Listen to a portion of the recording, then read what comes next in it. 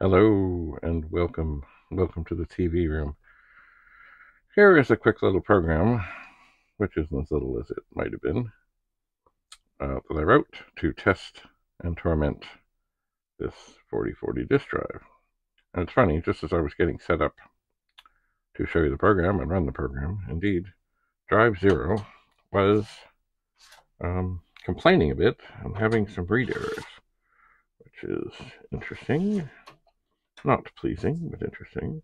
One thing I will do here, I'm switching the disks, and then I'm going to type in run, and I'm going to tickle the drives. That means close the door as the disk is spinning to make sure it gets properly set.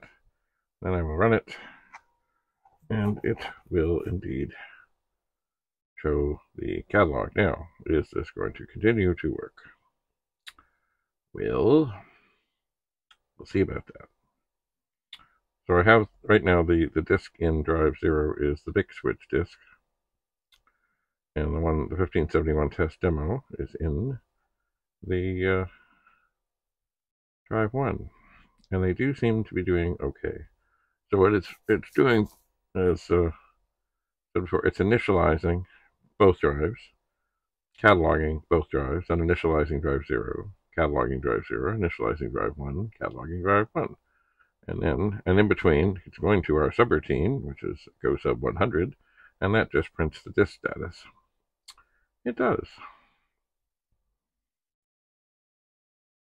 And away it goes, over and over and over. And this is, the idea is to torment and torture, but hopefully not kill. And if you were watching the other episodes, you'll know that the reason that this drive did not work is because there was a broken belt, as in it was snapped. And even though the motor was spinning, it is very hard to have a disk drive spin when there is no belt that is attaching it to the drive spindle and the drive motor spindle and the drive spindle. They really must be together as one somehow, some way. So why was the drive messing up? I don't know. I have not cleaned the heads yet. I have not put any deoxit on any of the connectors or things or stuff. It does seem to be quite fine. I suspect what I will do is there is some smuts on the front. Looks like glue from some kind of sticker thing. So I'll deal with that, probably with Gooby Gone, as well as eventually maybe a bit of a magic eraser. It seems to be, well, sort of at the bottom on the, like right between where the drives are. There's a little bit other stuff to deal with, but it's not terrible. But anyway, this does seem to be working, and the torment continues. If I were to press Floppy list, and we could change this a little bit if I was so inclined. Now remember, I can't use the side arrow thing, so I have to space over and then shift the up arrow to go in here. And I could, if I was so inclined, add a little something here. And I think I'm not gonna, yeah, maybe I'll clear the screen in between each time. And then I'll go there. Now I can't put things back, but will it have taken away the spaces? No. Does it matter? No, it really doesn't. It does not. But I will take them out, put another colon, and then what else can we do here? We can do all kinds of things. The nice thing about routines and subroutines. You know what I think I will do? I'll put in line 1. X equals X plus 1. And I suppose, I remember back in the days, oh, well, you have to declare, you have to make sure that your variables are properly declared, even though that when you run the program, it already just assumes that everything is 0.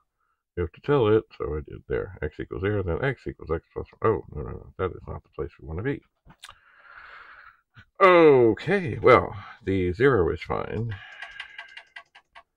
The x plus equals x plus 1 really should be in 11. And then I come down here and I put in 1 and enter, and that means line 1 will be gone. Oh, there's a bit of a bounce to this keyboard. So now x equals x plus 1. So now, oh yes, can't do that. Go over here, and we'll go up here, and okay, you know what, I screwed up. I should have gone up there. Anyway, it's okay. I can do this. I can back this up. I can put in some extra spaces, put in a quote, put semicolon, x, colon, and then space, and back up, and there. We have altered this. So now it should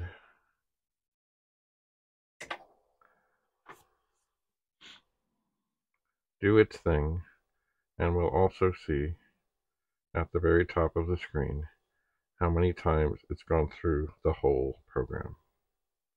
And even though it's clearing and it's doing, you know, different things, it's different parts of it, it's now going through the whole program for the 3rd time. And it does seem to be happy. It does. And now it's on the 4th time. So counters are not a bad thing. Another thing we can do, if I was so inclined, and I guess I am, is I'll put in line 1, TI $sign equals quote 0, 0, 0, 0, 0, quote. And then we'll go back to our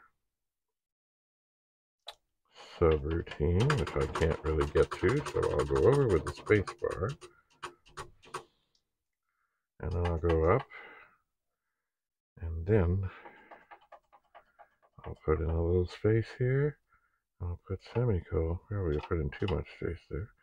TI string, colon, and then I'll space over. Oh, we have an extra colon. And we'll hit a return. We will clear the train, and we will run. What have I done?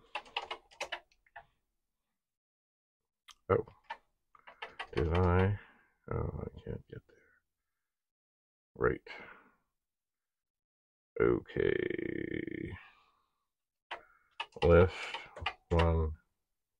Space.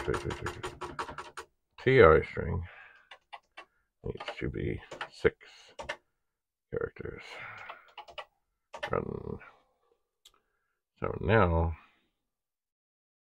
in between each time, it'll tell us not only how many times has it gone through the whole thing, but how many seconds has this been running for. Because if you are doing a torture test, you may indeed want to have a timer. So if something does screw up and it's still available on the screen for you to see, you can see that after, 7 hours and 22 minutes and 5 seconds, that's when it died. All kinds of things. And of course, actually, I suppose TI string is one that maybe if I didn't set it to 0, that it might just stay on how long the machine had been on. I think it gets reset when the machine comes on. So we're going through the 8th time, and we've been doing it for 56 seconds.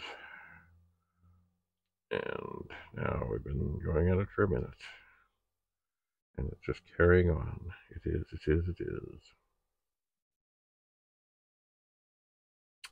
So this is good. It's working fine. So there's a little bit of programming, and there's a little bit of torturing of this 4040 disk drive. So thanks for coming to the TV room. I will leave this to be tortured and tormented. Do have a lovely, lovely, lovely day. Bye for now.